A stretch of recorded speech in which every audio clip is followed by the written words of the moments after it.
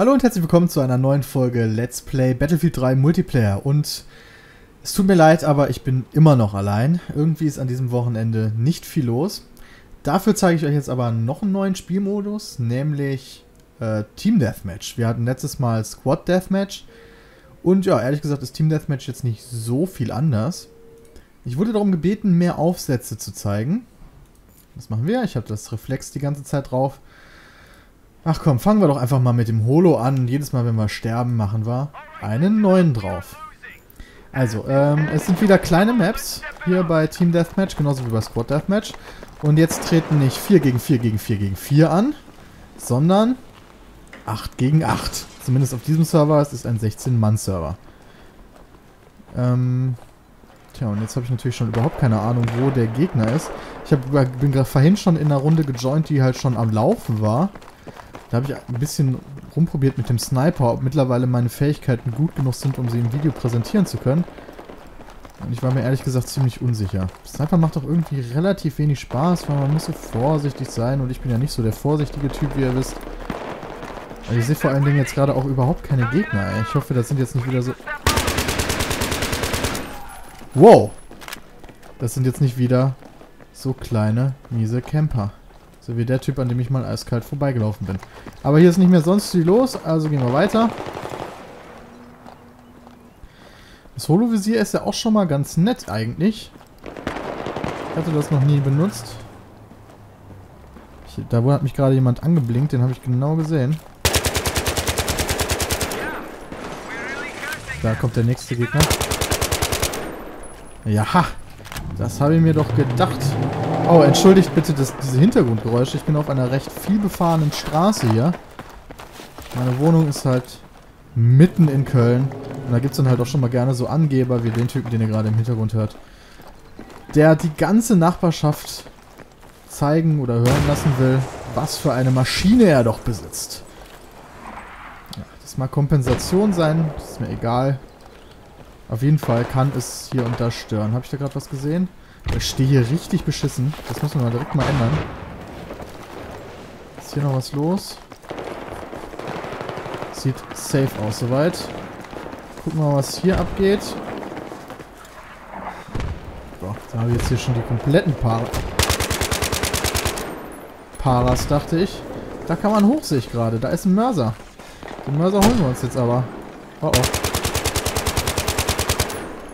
Ja, Kollege, so nicht. Hä? Oh mein Gott, jetzt hat er mich abgelenkt und dann kam der nächste an. Was hat denn der da gerade für einen Tanzschritt gemacht? Ja, gar nicht gut. Ach scheiße, jetzt habe ich vergessen, meinen Aufsatz zu wechseln. Das tut mir leid. Das machen wir dann das nächste Mal. Wir gehen jetzt also weiter auf Killing Spree und versuchen uns den Mörser da nochmal zu holen, falls er da nochmal ist. Ah, das sind mehrere direkt. Ah, nein, nein, nein, nein, nein. Uncool.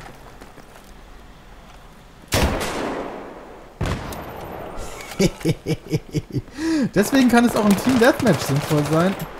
Oh, oh, oh, oh, oh. Scheiße, da habe ich nicht gedacht, dass der jetzt schon da... Was ist das überhaupt für ein Level?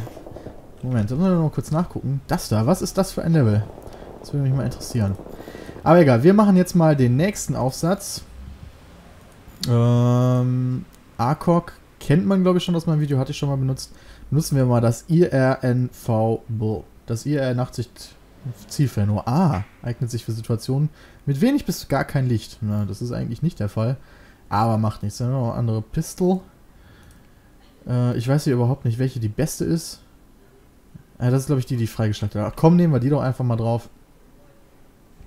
Und was kann ich hier noch so? Primärzubehör, Frontgriff, Zweibein, Frontgriff, Schalldämpfer. Ne, ich finde, der Laserpointer ist schon ziemlich cool. Aber wir können ja mal zu Zeigzwecken, wie heißt das? Präsentationszwecken mal was anderes machen. Nehmen wir doch mal den Schalldämpfer. Hier kann man übrigens dann auch auf Aussehen gehen. Und dann kann man seine Tarnung auswählen von seinem Spieler, die man je nachdem freigeschaltet hat. Ja, das ist ja hässlich. Na komm, nehmen wir das. Komm, jetzt müssen wir aber hier weiterspielen, bevor wir nachher noch verlieren. Wie steht es überhaupt? 31:20. Ja, das sieht doch ganz gut aus. Und trotz unserer kleinen Pause sind wir die Numero Uno Ich habe aktuell sehr viel Glück, wenn ich aufnehme, muss ich sagen. Das ist nicht immer so, aber ich beklage mich jetzt mal ausnahmsweise mal nicht. Wenn ich Glück habe, dann ist das schön.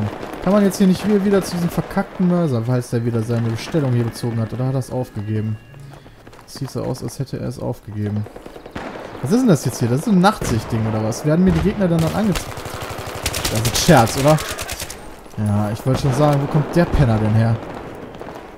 Das ist ja ein Witz eigentlich, dass wir das überlebt haben mit 4%. Mal kurz ein bisschen in Deckung gehen. So. 4% ist nicht so viel. Ja, jetzt wäre ich natürlich gerne Sturmsoldat. Ja, dass wir das nicht überleben, war klar. Jetzt wäre ich gerne Sturmsoldat gewesen, um mich selbst zu heilen. Aber macht nichts. So, wo sind wir jetzt hier? Ich werde auch immer wieder hier hingezogen, muss ich sagen. Das ist ja schon verrückt. Friss die Frag!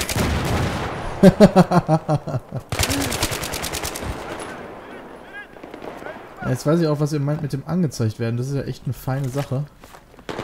Eigentlich möchte ich hier gar nicht mehr hin. Hier ist eigentlich öde. Jetzt sind wir die ganze Map schon hier gewesen. Ja, ich weiß, das sind Gegner. Versuchen wir die doch einfach mal zu flankieren. Dafür ist Battlefield doch eigentlich bekannt, für solche Optionen, sage ich jetzt mal. Kommen wir einfach mal von hier.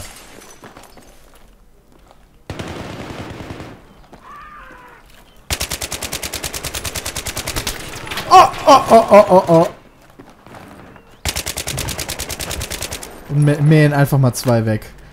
Ohne irgendwelche Probleme oder so. Das ging ja alles leicht von... Hab ich dann gerade eine Granate gehört. Hier hat mich doch vorhin einer beschossen. Da ist ein Gegner. Okay, den kriege ich jetzt aber gerade nicht. Gucken wir nochmal hier hin. Ja, komm. Zack, weg mit dem. Gucken wir mal, ob hier nochmal wieder einer ist. Sieht alles safe aus soweit. Jetzt fängt mir das dazwischendurch so an zu flackern. Das gibt mir ein bisschen Sorge. Macht mir ein bisschen Sorge. Wow! Beschieß nicht meine Freunde da hinten. Ach, schade. War leider... Oh, oh, oh, oh, oh! Medic, medic, medic, please! Ah! Ich dachte, jetzt gibt er mir hier mal so ein...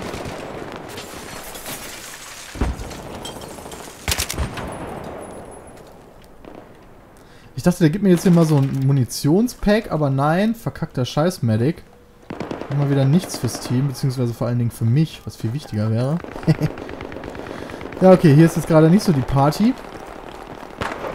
Leute fragen mich immer nach meiner Meinung zu Origin. Das ist ein bisschen schwierig, Meinungen zu äußern, wenn man nicht hundertprozentig informiert ist. Ich kann auf jeden Fall mal den Link zu einem Artikel von Gamestar.de in die Beschreibung packen, der, glaube ich, ein bisschen die Proteststürme ins Rollen gebracht hat.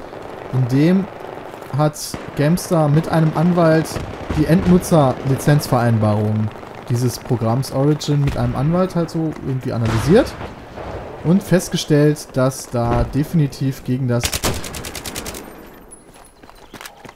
deutsche Recht verstoßen wird. Es wurde jetzt aber meiner Meinung nach ein bisschen aufgebauscht, weil es kamen dann auf einmal Videos auf YouTube, wo dann gezeigt wurde, dass Origin da so irgendwelche Daten durchscannt. Das war, soweit ich das verstanden habe, Fake. Oder da wurde ein Monitoring-Tool nicht so eingesetzt, wie es eingesetzt werden sollte. Ja, die haben sich da oben drin verschanzt, die Uhren. Also die Euler, so ist es abgekürzt, diese Endnutzervereinbarung, bla, Lizenzquatsch, die sind durchaus bedenklich, was EA sich da alles für Rechte einräumt. Und ich finde gut, dass das von den Käufern abgestraft wird. Allerdings ist es so, dass Origin tatsächlich jetzt nicht so die Datenkrake ist, wie man es vielleicht denken mag. Ach, scheiße! Wie man es vielleicht denken mag. Und bei den Lizenzbestimmungen wurde wenn ich das richtig verstanden habe, ich habe sogar selbst die News darüber geschrieben, deswegen hoffe ich, dass ich das richtig verstanden habe, hat EA schon wieder zurückgerudert. Zurückgerudert. Noch nicht in dem Maße, wie es sein sollte, aber die Proteste zeigen immerhin Resonanz. Und das ist auch eine ganz wichtige Sache, die man mal festhalten sollte. Dieser Prozess ist ja quasi Deutschland exklusiv schon fast. Also, das ist erstaunlich, wie sich andere Länder fast überhaupt nicht über diese Datenschutzbestimmungen Gedanken machen. Wir in Deutschland sind da mittlerweile echt sensibilisiert, schon fast übersensibilisiert, kann man fast sagen, durch diese Google Street View Geschichte. Und all diese netten Sachen.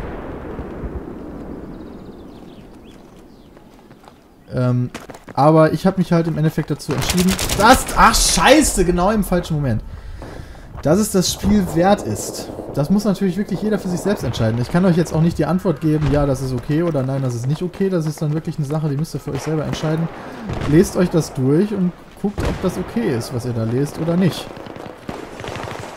Und wenn ihr sagt, nein, EA kann mich mal, das ist eine Unverschämtheit, dann kann ich das absolut nachvollziehen.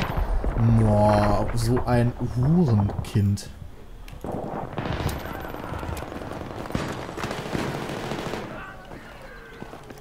Jetzt kriege ich hier voll auf die Omme. Jetzt stehe ich nur noch bei 13,6. Ich war so gut.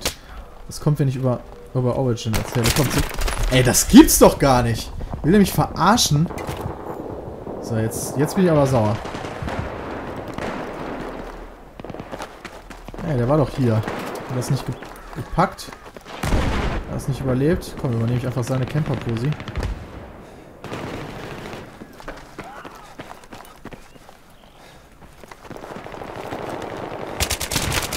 Ha! Penner! Ja, trotzdem die Hälfte der Lebensenergie abgezogen. Nice Shot.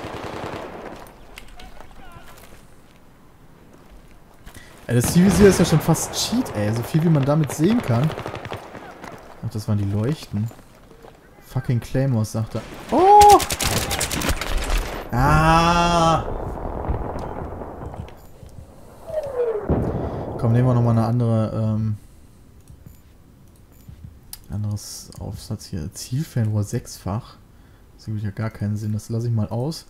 Weil ich bin ja eigentlich hier gerade mehr so auf Close Range Combat. Aus nächster Nähe wird hier ins Gesicht geschossen quasi. Und da bringt mir ein 6-fach oder sogar 12-fach Zoom natürlich herzlich wenig.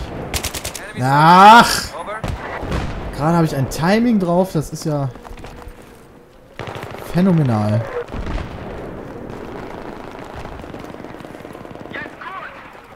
Ich habe übrigens heute ein richtig geiles Video auf YouTube gesehen. Ich werde da definitiv mal ein bisschen mehr mit der Shotgun spielen müssen. Da hat da tatsächlich jemand so einen 12-fach Zoom auf seine Shotgun gebastelt. Und von wo schießen die? Von da oben? Und damit quasi gesniped. Ich war so begeistert davon. Will ich auch mal ausprobieren. Wo sind die Arschlöcher da? Kannst mich mal, du Penner. Meinst du nur, weil du oben bist? Ah, das war auch eine sehr gute Idee von meinem Kollegen da. Ich dachte wohl, nur weil er oben ist, kann er jetzt mit hier wegballern. Ich werde jetzt weggeballert. 89,90. Okay. Piet ist on the way.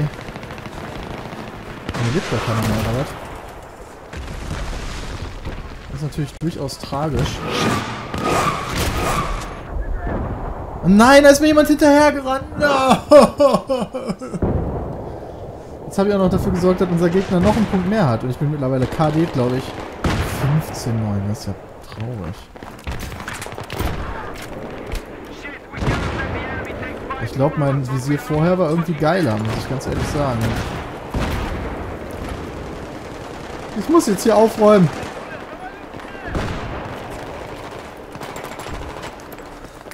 Wo sind die Gegner denn jetzt?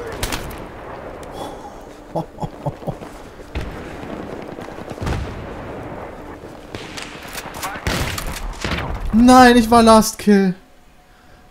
Oh, das war keine gute Runde. Der Anfang war geil, ja, aber dann habe ich abgesagt. Als ich angefangen habe, über Origin zu erzählen. Also dieses Programm ist scheinbar doch teuflisch. Es hat einen ganz, ganz miesen Einfluss. Also dann zeige ich jetzt nochmal hier, was abging, aber freigeschaltet werden habe ich vermutlich nichts. Naja, man kriegt jetzt hier wieder so Ribbons. Nee, ich war nicht mal unter den Top 3 am Server, oder was? Nope.